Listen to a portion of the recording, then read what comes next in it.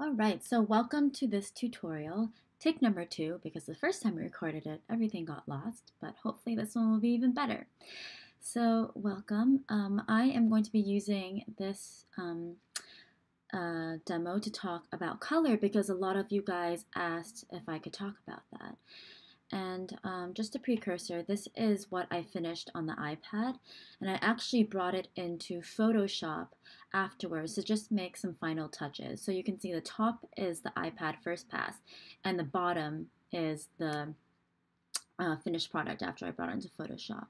So if you toggle back and forth, you can just see that it's really just really minor touches that I think really make a big difference in my opinion. So yeah, now I'm going to be going into the actual, you can see my whole process of how I built it up on, painted it on my iPad on Infinite Painter. And also another precursor, you will see I really struggled with this painting, and it looks deceptively easy because I mean, there's not so much going on, you know, there's not like a whole war scene or something, but it's hard for me, and it was hard for me because of the the value change in this piece is not very drastic. There's not a lot of contrast in terms of light and dark because it's an overcast piece. And when that's overcast piece, you don't get a lot of, you know, different lighting variation, and you see everything mostly in its local color. And because there's also that misty effect in the clouds, it kind of, you know, puts everything, really simplifies everything into really similar value range. So that's why this piece was really hard. It was really hard for me to get the edge control that I wanted in the clouds, and also to get the shape language that I liked in the mountains and the clouds and the bushes in the front. So yeah, you'll get to see me, you know, struggle and figure things out along the way. But what is that? You know, that always happens in a painting, and that is when you learn the most. So I'm actually really thankful for when this kind of situation happens. So you're maybe asking, why did I choose this piece to talk about color? Well, I think that on the contrary, you know, a lot of people think, oh, like a beautiful piece, you know, you need vibrant colors and poppy colors, you know, whatever subjectively is a poppy color to you. Bright reds, bright yellows, happy colors, that's all subjective. But you can also infuse so much color in a more, let's say, more dulled down or more monochromatic painting where there's more neutral grays and more warm and cool grays than really vibrant color. So a lot of people think, you know, you need really beautiful color to whatever beautiful may you to be, you know, lush greens, you know, all that nice stuff to make a beautiful painting, but that's not always the case. So the first thing I want to talk about before I talk about color is value. And a lot of people tend to overskip this, but a value of a color is equally as important, and sometimes even more important than exactly what color you're putting down. And that is the first thing that I consider. I don't necessarily do a lot of value studies, or I don't start off doing a value study for this, but in my head, I'm constantly thinking about value. Okay, how light or dark is that color? Is it too light? Is it too dark? Before I'm even thinking about, oh, is that color looking good? Is it pretty? I'm thinking simply about how light or dark that color is and if it makes sense in the scope of a painting. A lot of times in a painting, 90% of a problem with the painting has to do with value. It's value related and it's not color. So when you're struggling with the painting, ask yourself first, is that color the right value? Meaning, is it the right darkness or is it the right lightness? And if it's not, it's better to fix that first and then go into the next step of, okay, is it the right color? Is it the right temperature? Is it the right hue? And I'll be going into all that after. So with this piece right now, you can see right now, I'm still trying to establish my value structure. More over color. My colors are nowhere close to how I want them. And I am trying to figure out, you know, how dark I want the clouds. I'm trying to figure out kind of shape language too, but that will be finessed later as well. But right now, I'm just taking the lasso grunge tool. And I can already say right now my mountain is too dark and it's too saturated. So value-wise, it's a little bit, and maybe it's a little bit too saturated in color. I need to darken my bushes in the foreground. Right now, the value of that color is too light. And of course, I'm just blocking the shape. So you can see I'm lightening up the mountain just a little bit. Maybe it's a little bit too light now. And of course, the clouds, the light side of the clouds need to be lightened up as well. So right now, I'm thinking like that. And I'm not really so much thinking, oh, is that shape pleasing? Is this shape? I'm kind of just slapping down shapes and getting a conglomeration of, um, of values that sing well together and that tie the piece in together before I start really nitpicking more in color. So all in all, I'm trying to say that you cannot isolate color from value. A lot of times, people tend to separate that. Um, and you can do value studies first to practice that. And as you get better, you train yourself to simultaneously think about both at the same time. Because what's the point if you put down a color and it's too dark or too light? It's just going to destroy your whole painting. And then there, at that point, it doesn't even matter how pretty your color is, how vibrant it is, how whatever you want. If it's the wrong value, it's going to stand out like a sore thumb. It's going to basically ruin your painting. Like I said earlier, 90% of the problems with a painting are value related. So that is what I'm trying to stress in this first point. Value and color are linked. And first and foremost, make sure the value of your color is right. So if I'm squinting at my reference picture right now, still quickly talking about value, I'm squinting, and even though my reference picture is not in black and white, I can see that on the right side where the foliage is, the dried up yellow foliage, it's a different hue per se, but it's about the same value as the purple areas in the mountain, in the main mountain, in the main hill in the back. The road is also of similar value, maybe just a little bit lighter. And of course, the darkest part of the image is the bushes in the front.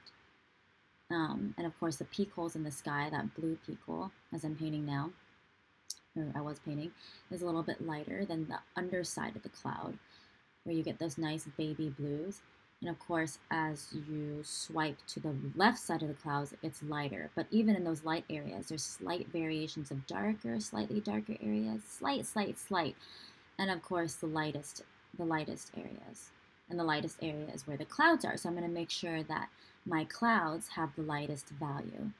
But I'm doing this just by squinting, and I cannot stress the importance of squinting at anything, whether you're painting plein air, digital. Even if I'm painting digital, I'm squinting at my screen, even if I have the image really small. And a lot of times I'll paint my image very small. I don't zoom up a lot, because when I zoom up, I get caught in detail, and I get caught in areas that when I zoom out, I'm like, oh, that I just added way too much miscellaneous detail that I didn't need. So squinting is of utmost importance. Now you're probably asking, all right, I think I got value pretty good down. I understand that, but how do I choose colors? How do I know, a lot of times people, ask, how did you mix that color? Well, first and foremost, there's a lot of ways you can mix a certain color. And when I'm mixing a color, especially traditionally, because I actually am mixing my colors, I'm thinking of, how warm or cool I want it. So I'm thinking about color temperature. But before I get into that, I want to talk about, how to choose a color. And I want you to ask yourself, not so much how to choose a color, but how to place two or more colors together to create a pleasing harmony.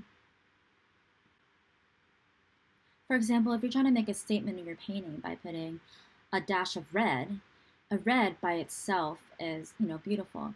But to accentuate it even more, why not put its complement of a more desaturated green, desaturated so that it doesn't compete with the red? So I really think in terms of complements. A color needs to have a complement to exist. For example, a green field will not have any vitality if there's no red in it.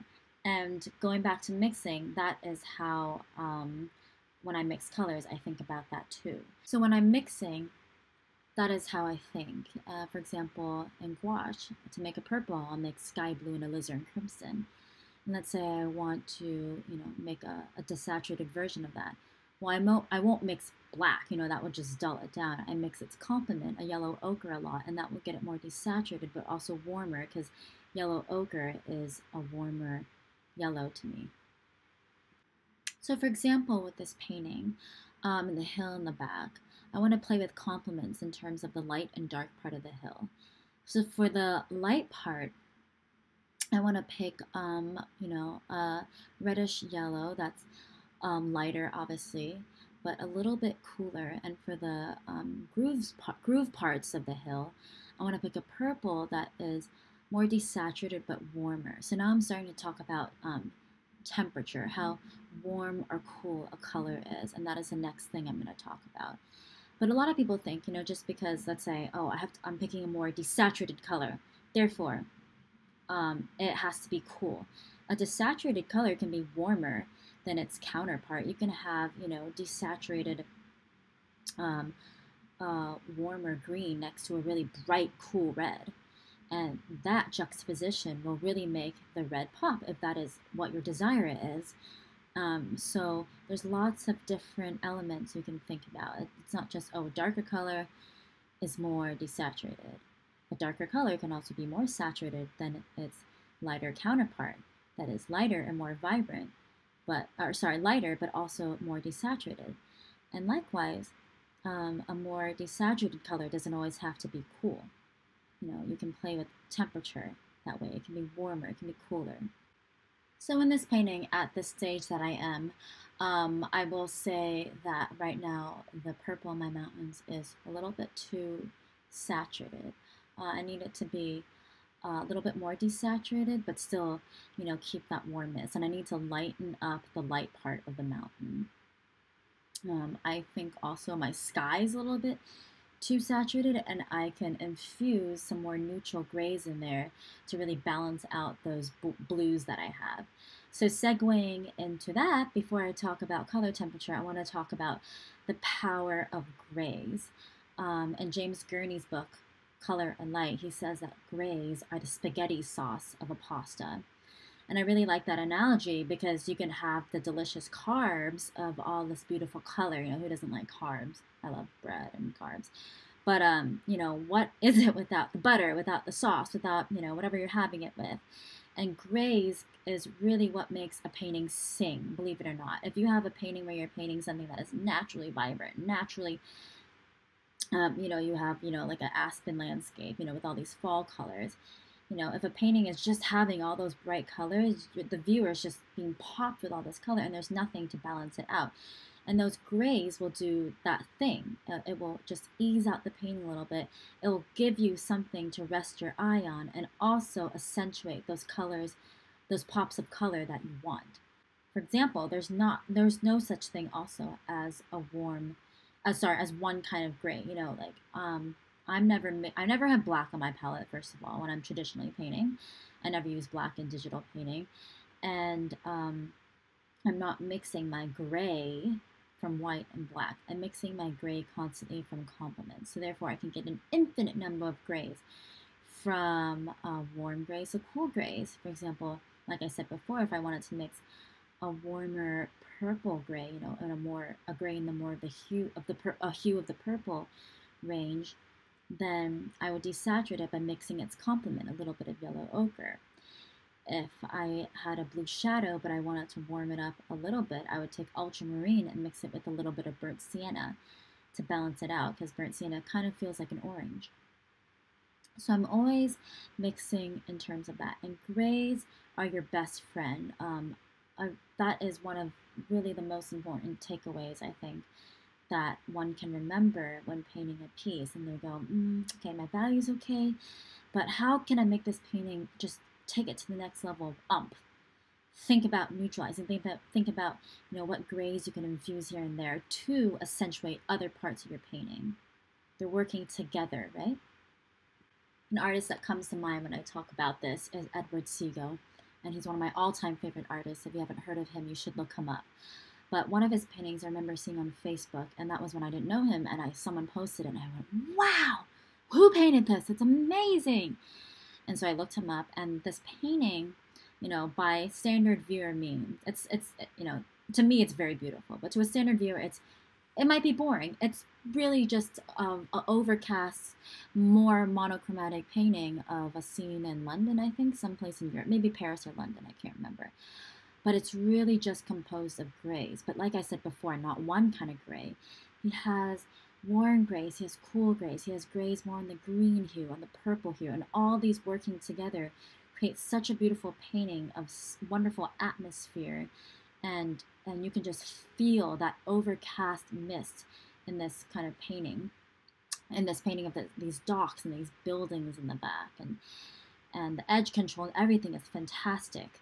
But it just blew my mind how there really is no pop of color anywhere, but because the grays are just singing against each other, the warms and the cools and the color temperatures, he so smartly puts them together in a way that really draws the viewer in. That painting still sticks to my mind even to this day. Which leads me to segue into my third point. So I talked about value. I talked about color relationships and how to pair color together, not so much about putting one singular color down and if it looks pretty. It's about how you put colors together that really makes a difference in a painting. And I talked about grays, having neutral grays, having warm and cool grays. So actually, I talked about 3 points. I'm sorry. So my fourth point is I want to talk and touch upon color temperature and color temperature shifts. And this is something that I have really come to understand more and act more upon when I'm traditionally painting. But it came years of practice. It came after years of practice of, first getting down value, and then when I, touched among color, I realized that it's not so much also what color you put down, but how warm or cool that color is, and that will make just a big difference in a painting, even just a slight temperature change. For example, when I'm painting a traditional painting, and I go, all right, that area is too dark, let me lighten it up. And I go, okay, let's say it's a shadow.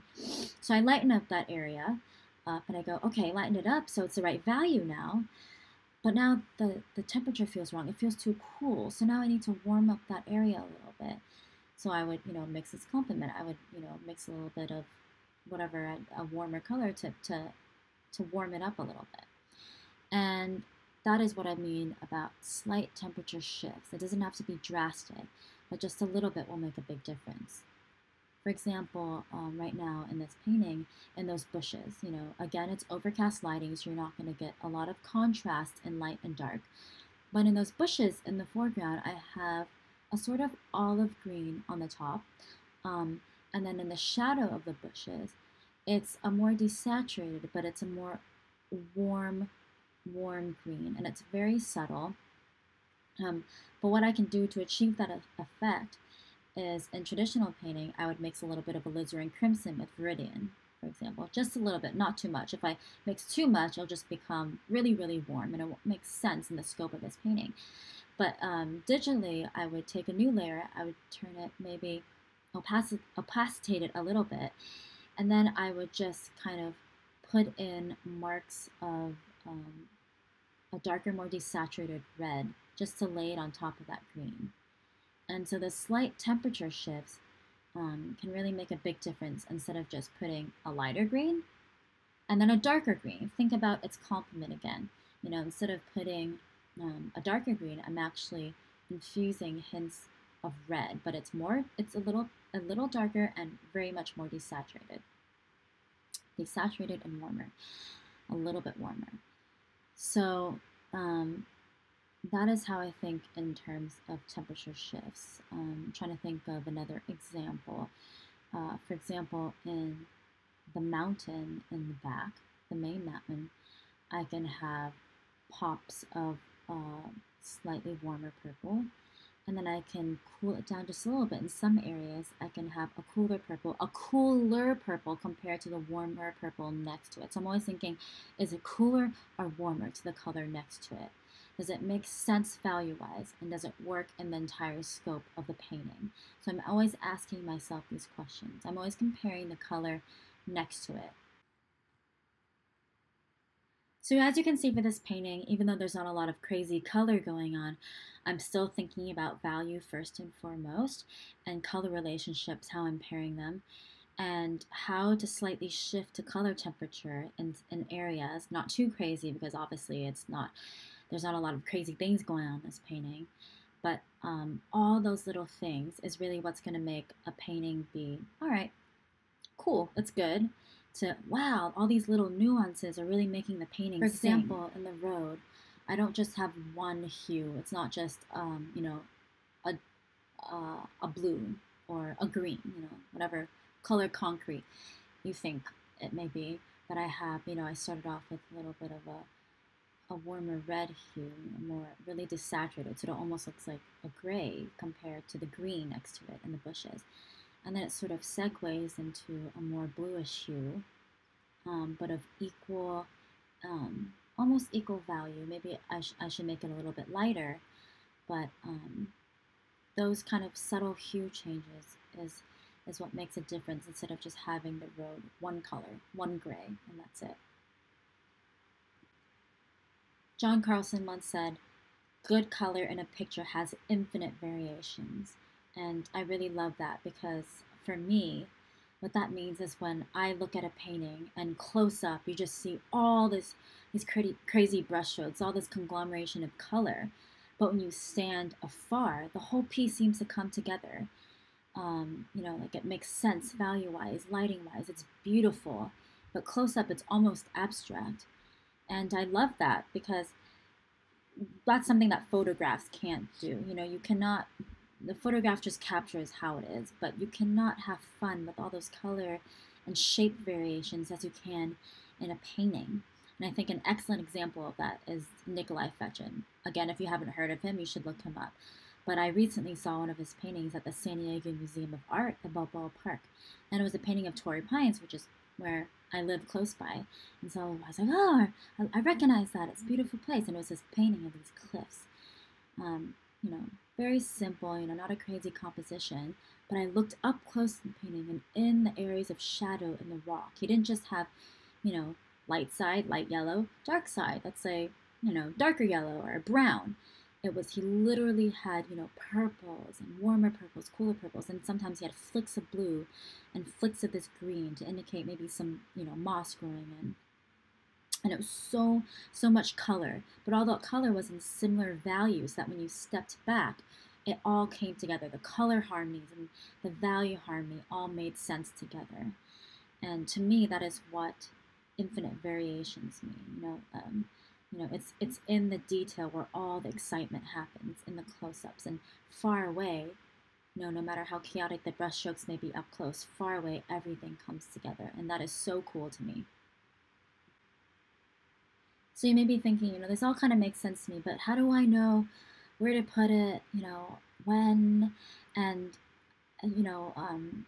just how? And that there's no easy answer to that. There's no one straight shoot answer like, oh, this is the formula and that's how you always know. It just simply comes with practice, reiteration, and as you do that, your sensitivities will develop, and you soon realize that the painting will tell you what to do. You just naturally have an intuitive sense. So you should let the painting, guide you. That's how I feel like when I'm painting a lot, digitally or traditionally, I will look at something and I will be able to tell if something is right or wrong. As soon as I put that mark down, I go, oh, okay, that doesn't feel right. Gotta erase it. Sometimes not right away. Sometimes I have to, do a lot of versions, digitally. And then I look through my layers and I go, okay, now I realize that some former strokes I liked her better. Traditionally, painting, there's no control Z. I don't get to work in layers. It's all one canvas. So I have to paint, step back, really assess, and go, you know what, make the decision. That doesn't work, or that works. Let's leave it there. But you will really develop your sensitivities as you keep practicing, and the painting will really guide you. And that is really exciting when you get to that point. So now I'm looking at my painting and I'm thinking, all right, it's starting to get to a stage where I'm liking it. For the longest time before, I was experimenting with all these brushes in the middle, and I just couldn't get it to how I wanted to. Not to say that the brushes are bad. The brushes are excellent. I just couldn't use it. I couldn't get it to work for this particular painting, and I kept smudging and smudging. But then I felt like the sky was too smudged, and that is something about edge control too. You know, where to have a hard edge and where to have a soft edge, and it's especially important for this painting because we have this misty atmosphere, and obviously that's going to soften some edges. So where to choose to have those crisper edges and softer edges is also what makes a painting sing. And I will touch upon that a bit later when I show you the final version. But for now, I went back to the lasso tool, and I'm just kind of having fun with these little geometric shapes in the sky, which seems funny because the sky seems very puffy and very soft, but I actually kind of like some of those harder edges I have, and in the final version I'm going to smudge it a little bit so that it doesn't compete with the harder edges down on the land below. But for now, you know, for the stage that I'm at, I'm liking how it looks like. And you can see also I added more variations in the sky. Before it was just kind of one kind of blue. Now I have some more desaturated blues, some cooler blues next to the other blues. So they look more desaturated compared to the blue next to them. You know, I have some slight more greener blues in the sky in some areas, some more purple, purpler blues. So all these variations of warmer, cooler, desaturated, less desaturated, light and dark. All those combos in just one area of the painting. As you can see, I'm also adding some lighter areas in the bushes. You know, maybe adding some more yellow, slightly yellow tone, toggling back and forth just to see. I'm still not sure about my shape language for the bush, so I'm gonna be working on that a little bit. But for the most part, I'm starting to like how things are being pieced together. I like how the road sort of merges into the hill in the back and there's no definite edge there. Might not be exactly like that in the reference picture, but that is, you know, we can take liberties like that as an artist. You don't have to stick exactly to your reference as an artist. You can choose when to push or pull things if it all makes sense in the story and the overall message your piece is trying to convey. You know, don't just do that for no reason. You know, it has to make sense within the scope of the larger scope of the painting.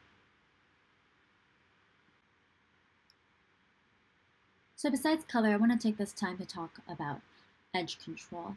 And that is something that a lot of paintings can tend to miss. And for me, when I look at a painting, I go, wow, that is amazing. And obviously they're masters, so they have, you know, value down, and their colors are beautiful, and their temperature shifts, and just the use of color is great. And the next thing I observe is edges. I think Richard Schmidt is really good at that. You know, when to let some edges artistically go, and when to keep edges, you know, nice and crisp. And so, for this painting in particular, like I said before, I'm trying.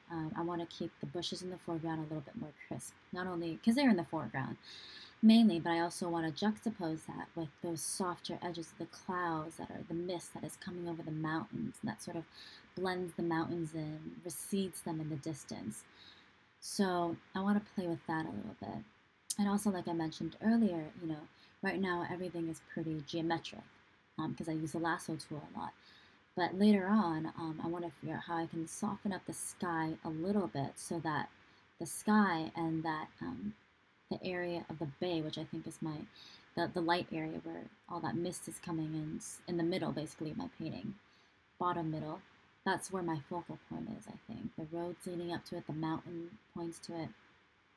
So I want to have areas of complexity there compared to the rest of the painting. So you'll see that in my final, I try to enhance that even more.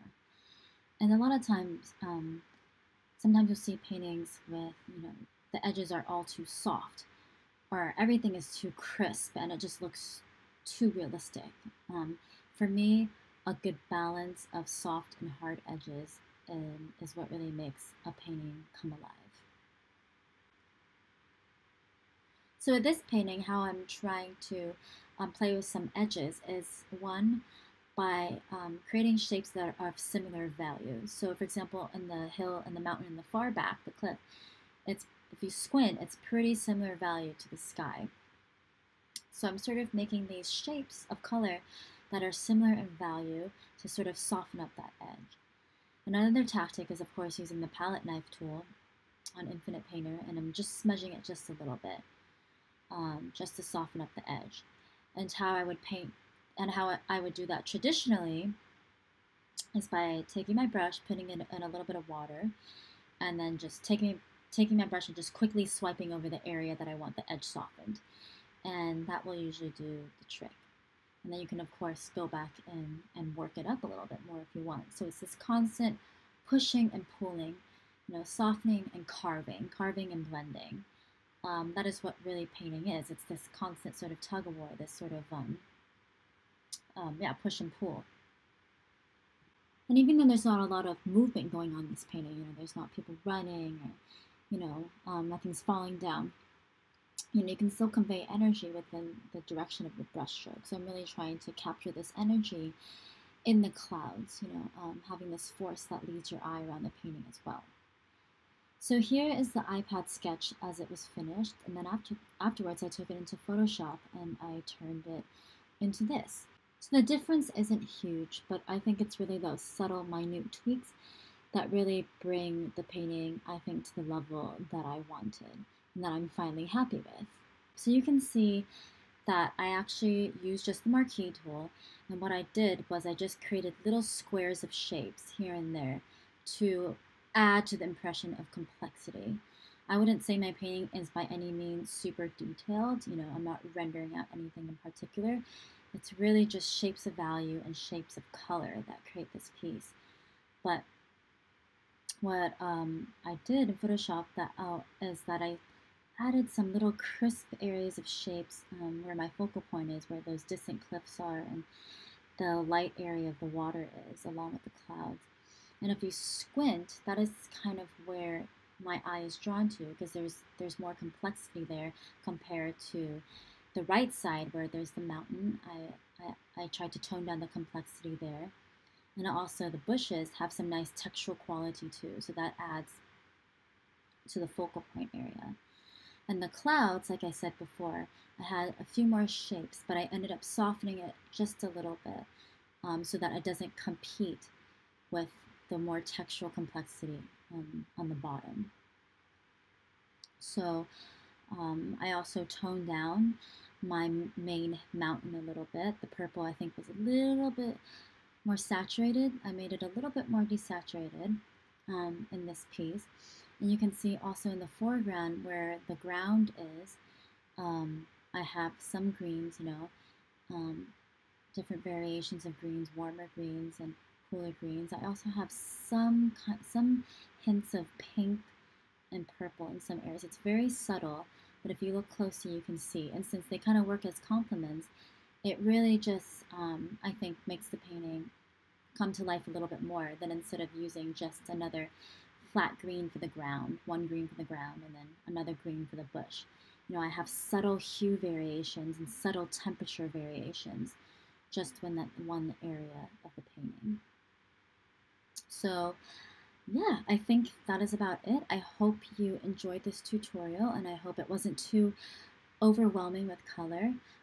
Again, it may seem, a lot to take in, but it just comes with practice and looking at each piece and just pushing yourself a little bit more, experimenting and pushing yourself. It's okay to put a wrong stroke. Then you know that it doesn't work. It's okay to, make mistakes, because that's how you learn. I made plenty of mistakes, and I look back at them and go, okay, this is what I can do better next time. I'll remember that for next time to not repeat that. Or, oh, wow, I found this really awesome temperature shift that I found works really well in shadows, and I can use it in another piece. For example, I like mixing, in gouache, I like mixing, a lot of times sky blue with a little bit of alizarin crimson and a little bit of yellow ochre, and I love using that for shadows and rocks. I can get those simultaneous warms and cools in just one stroke. So things like that. It just comes with practice. Keep going, keep working at it, and I guarantee you can only go up from here. So I hope you enjoyed that, and if you want to look at my other tutorials, feel free to go on my Gumroad, Tiffanie Mang Art. You can also check out my Instagram at Tiffanie Mang Art. And if you have any questions, please email me at tiffaniemangart@gmail.com. It's all Tiffanie Mang Art to make it easy. And you can check out all my other tutorials. If you use the code PAINT, you can get them all for free. Thank you so much for watching this, and I hope you have a great day. Stay tuned for more videos, and see you later. Bye.